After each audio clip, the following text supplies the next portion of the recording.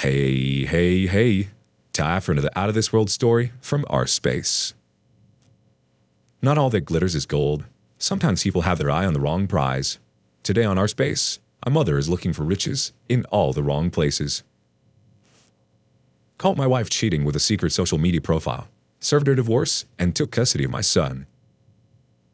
Hello everyone. I, 39 male, work as a receptionist in a hotel and I'm married to my wife Jessica, 34 female, who is a nurse in a hospital. We've been married for 12 years and have a 10-year-old son. Our married life was simple and normal, just like every normal person has. Though financially we suffered a lot and had great difficulty meeting the ends, somehow we managed to do it.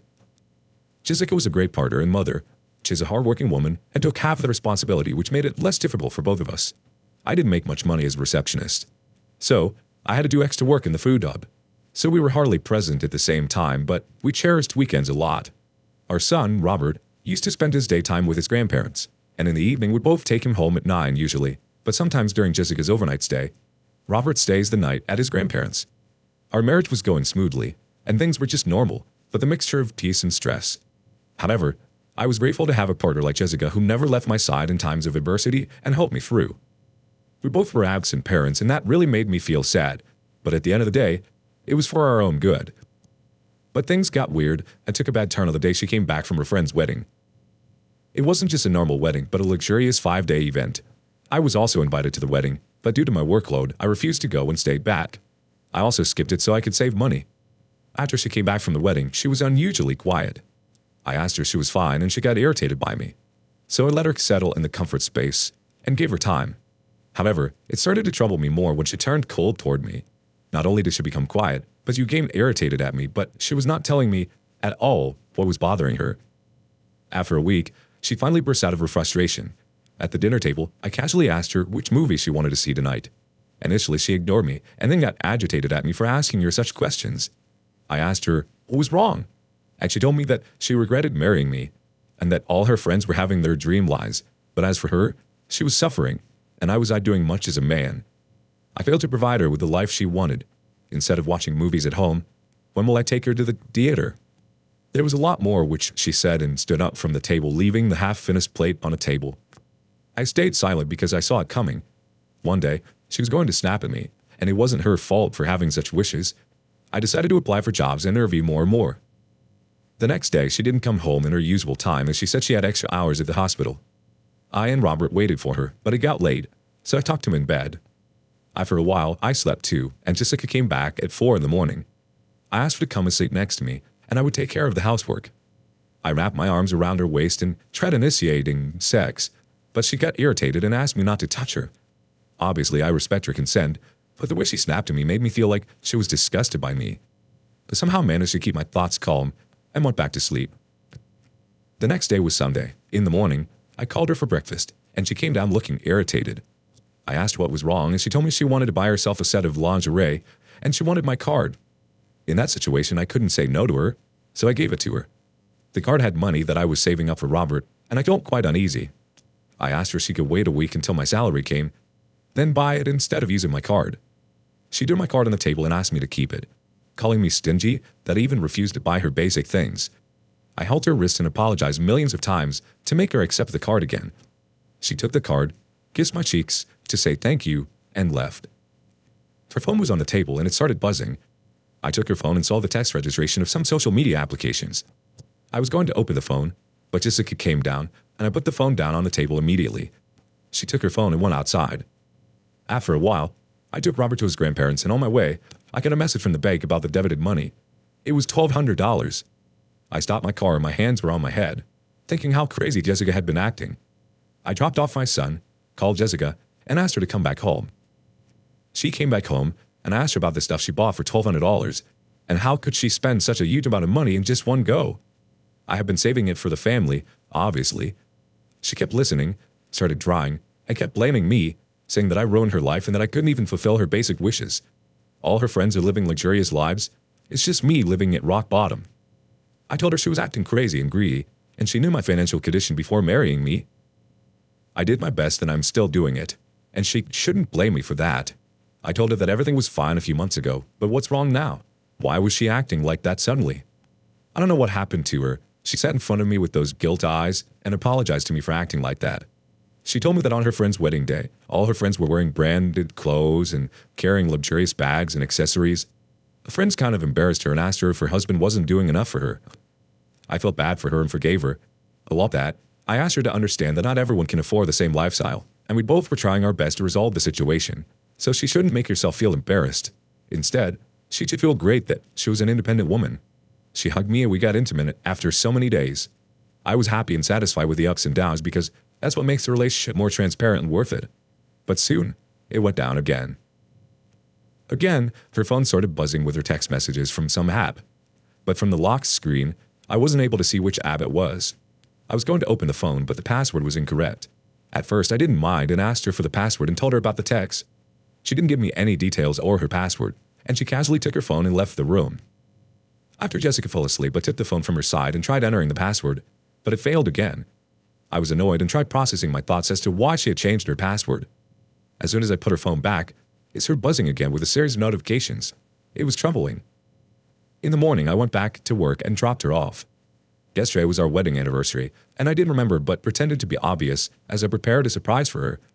After dropping her off at the hospital, I went back to my place and set it up beautifully with warm lights and lilies. Robert was going to stay at his grandparents' the night. I was so excited and happy while preparing her favorite meals. After placing everything nicely, the door opened and Jessica walked in. Her tired face changed into happiness as soon as she saw the house set up romantically. She ran toward me and hugged me tightly. We had a great time together, and finally, we sat down to talk. She told me that she loved the efforts I had put in, but if we had money, we could go to a fancy restaurant. She also started telling me about her friend, whose husband gifted her a diamond ring. I started to feel insecure and realized that she didn't like what I did to make her happy, and she was not satisfied at all. I listened to her quietly faking a smile. I didn't want to fight with her on my anniversary. To distract her, I started clicking pictures of us, but as soon as I was going to upload those, she asked me not to post these pictures as her house and everything looked cheap, and she didn't want her friends to see them. She was so harsh and made everything seem worthless. The food and the flowers were worth nothing in front of her greedy eyes. Jessica was from a well-to-do family, but she was never greedy, or maybe she never showed that to me. She knew about my humble earnings, and she never complained about it. But suddenly, she's become so materialistic. I was still not able to process my thoughts. She went inside the bedroom and called me after a few minutes. She was wearing red lingerie and looked extremely ravishing. I went towards her and started kissing her, but she stopped and asked me to click a few pictures of hers. We had fun, and the rest of the time went fun. In the morning, I got a call from Robert's school and I immediately drove off. After reaching the school, the teacher told me that he got into a fight. I asked Robert what was wrong that he punched his friend. He told me that his friend, James, was making fun of Mom, and he was telling everyone that Mom got fired from the hospital. James's mother was also the nurse in the same hospital as Jessica. I didn't want to believe what I heard. Maybe it was just a rumor. If it really happened, why didn't she tell me? I left for my work after that, but I just was not able to process all the changes going on in my life.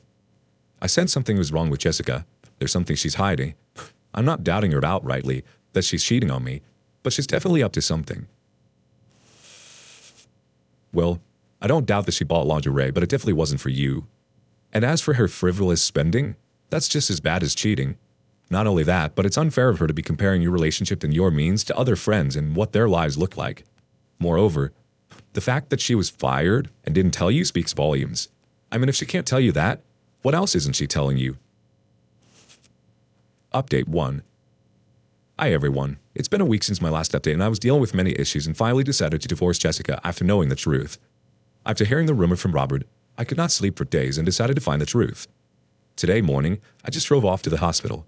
I asked the receptionist to call Jessica, introducing myself as her husband. The receptionist looked at me and then shared looks with the other lady on the counter. The receptionist told me that Jessica no longer worked there. I asked her since when. She said a month ago. I asked her the reason, but she didn't tell me.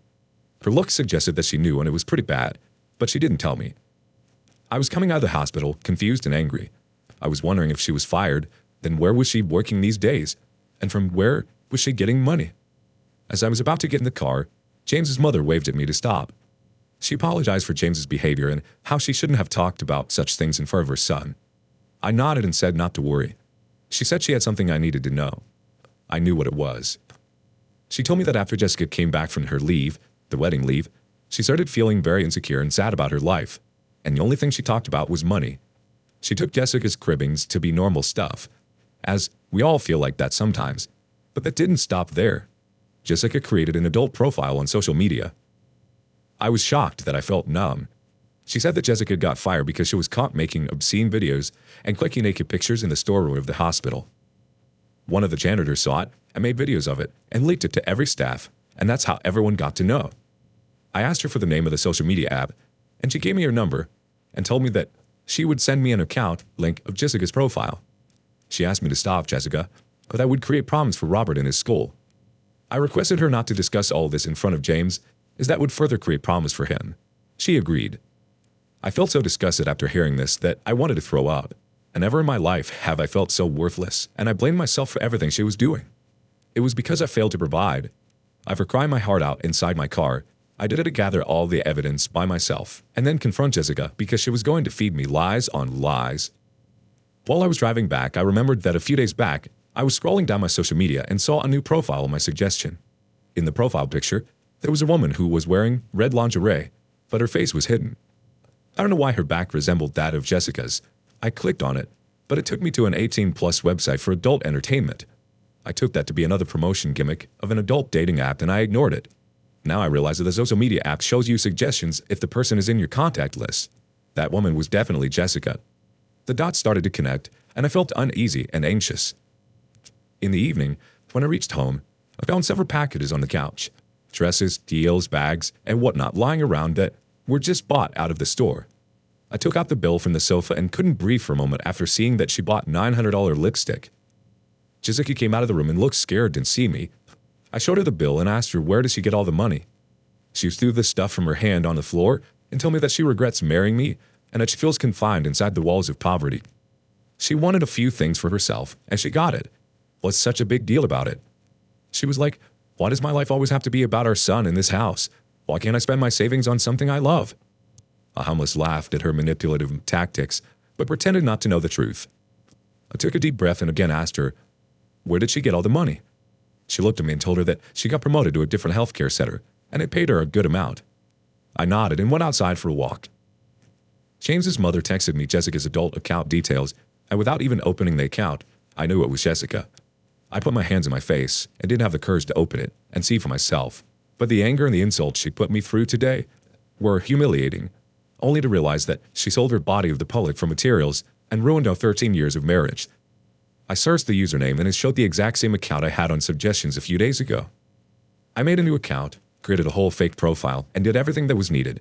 I found her account, but to see her content, I had to subscribe, and it cost $200. I paid that amount, a big amount for me, but a small amount to pay to save myself from daily humiliation. The profile said, your personal nurse, and after taking the subscription, the account finally opened. My palms were sweaty, my mouth felt bitter, and I almost threw up when I saw those pictures. Those pictures and videos were scary, but the comments were terrifying.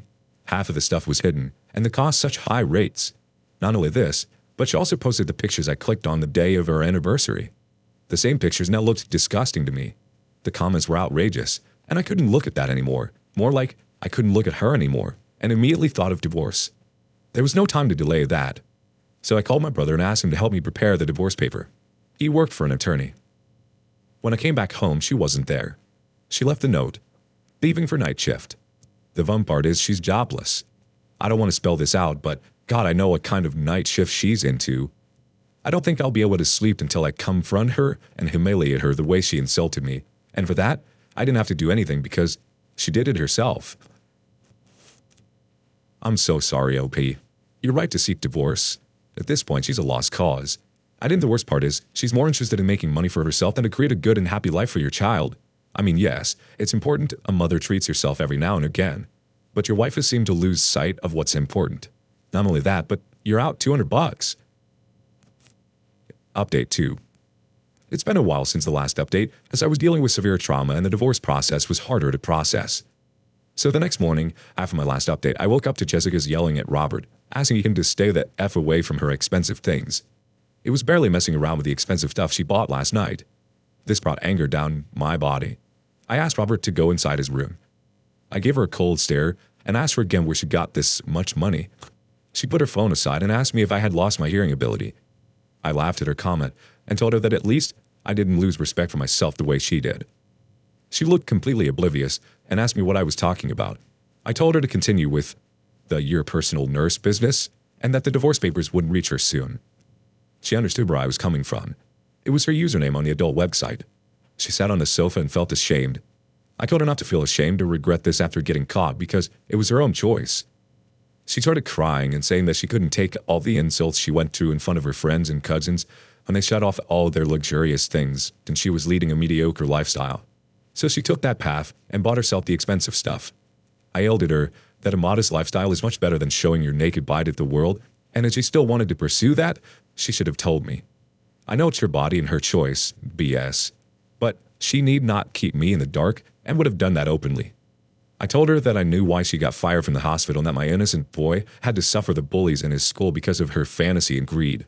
Her body language suggested she had no remorse.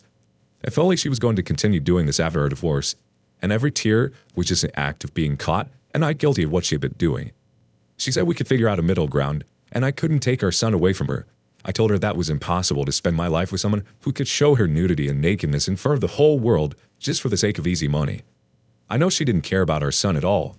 I asked her if she had any idea how humiliating it was going to be for Robert when he got to know from his friends or people around him that his mother sold her nudes for a living. Have you thought of the consequences we are going to face because of your greed? She remained silent and then started arguing, saying that it was partially my fault and that she had no choice. I told her she clearly had a choice and she chose to be a whore instead of being broke. Her face disgusted me, and I left the house with Robert for my parents.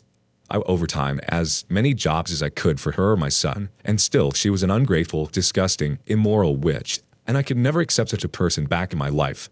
I've been living with my parents for the last 1 week. Jessica didn't try to contact me or our son. Divorce paper is supposed to come in the next few days, and I want this to be over as soon as possible. Oh wow, so she's suddenly interested in this son that she didn't seem to care about before? I'm glad you got you and Robert out of there. I don't believe her tears were sincere at all. She could care less. All she cares about is her expensive lipsticks. None of this was your fault, OP. None of it. Update 3. Hello everybody. I finally got rid of my ex-wife from my life. Phew! It took days for the divorce papers to reach her. During the divorce process, Jessica and her parents filed a case against me for complete custody of Robert. I'd almost lost the case. They made me look poor and unavailable father, who never did anything for my son.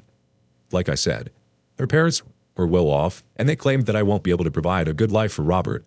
And that's when I made them ask her about her job and if she is a suitable guardian for a 10-year-old. Obviously, I cannot leave the custody of my son to Jessica's parents. I told the judges and showed the proof of her immoral acts and how her reputation will take a toll on Robert's mental health and social value. I don't want my son to go through bullying, and that's how I got the complete custody of him. Robert himself was not attached to his mother, but I did allow her to meet him whenever she wanted. Jessica's parents and her siblings blamed me for her actions. They said that she chose that path because I couldn't give her the life she deserved. They never wanted Jessica to marry me, and this whole scenario gave them another opportunity to make fun of me. The joke is on them, actually, if they really can see. Anyway, I'm gonna give a crack about anyone now. I'm just happy to have a peaceful life with my son. I lost a fortune going through this, but it was worth it. As for her, I heard she's still on that adult site, selling her nudes to make money. Thankfully, I didn't forgive her and dodged a bullet.